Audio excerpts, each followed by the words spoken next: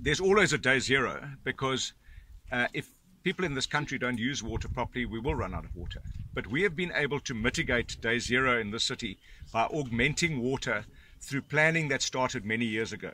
The Nooit Gedacht low pressure water scheme augments water that we get from the Trollip Dam, which comes out of the Lesotho highlands.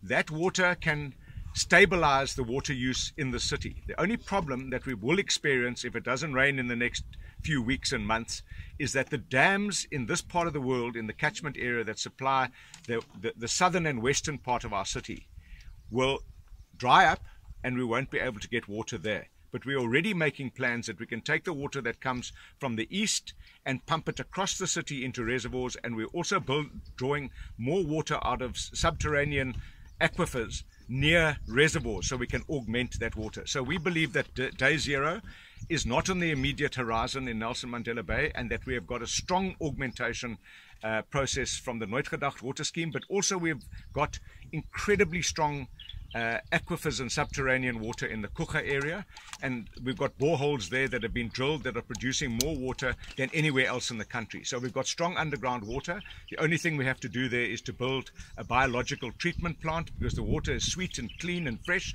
but it is high in iron content, and that can often have discoloration. So we've got to take that out through a biological treatment process, and we believe that the plans that we have with subterranean water, augmentation from the Trollip Dam, and also managing these reserves in the dam behind us. This dam, for example, we've stopped using 6 months ago, and the dam level has risen since then, so we have this in emergency supply.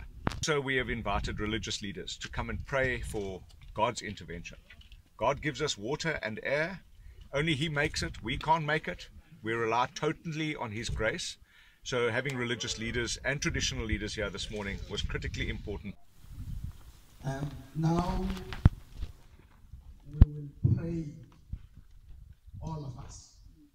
Our trespasses, as we forgive those who trespass against us, and lead us not into temptation, but deliver us from evil.